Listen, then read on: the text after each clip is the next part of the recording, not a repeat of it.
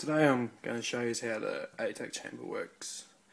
These were the first exhaust valve systems used by Honda, and they first came out on the 1984 cr125, which is what this model is.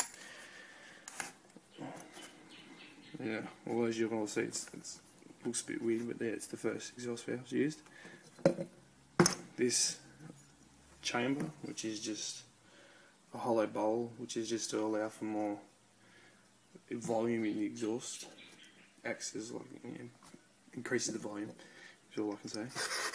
And the actual header pipe itself has a butterfly built into it, which opens and closes during the different RPM stages, and actually mounts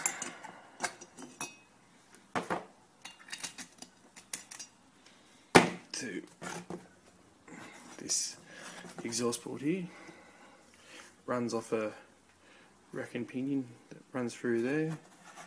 And all how it works is that in the gearbox behind the water pump there's a centrifugal, I think that's how you pronounce it, actuator, which expands during the different RPMs, which then pushes against the how can I say, like an actuating arm, which goes up through the crankcase and sits in here, this gap here, and pushes on this rod here, which goes through here. It actually has like gear teeth that sit in there.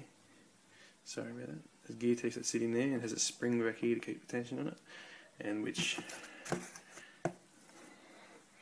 runs this, which opens and closes it. So pretty similar setup to most of the modern power valves still. Just as the first. Alright, this actually, that's it. Sorry about that. Mounts on there like that. It won't go down all the way because I still got the racking pinion in the head. Yeah. Alright, as it is now is how you would assemble it on the bike if you put it back together, with the butterfly valve open, and this will stay open during idling and low RPM, and actually increases low down torque and throttle response as the exhausts will move through this and then into that bowl, creating a bigger back pressure in here, improving your low end torque and throttle response.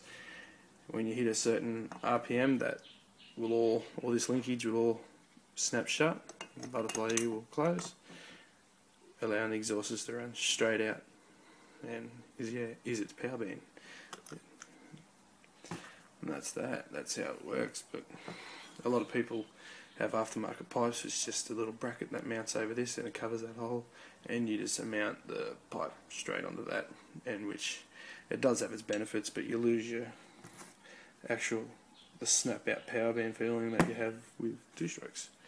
It's just makes your high RPM just a harder hitting RPM, and makes it feel like power band.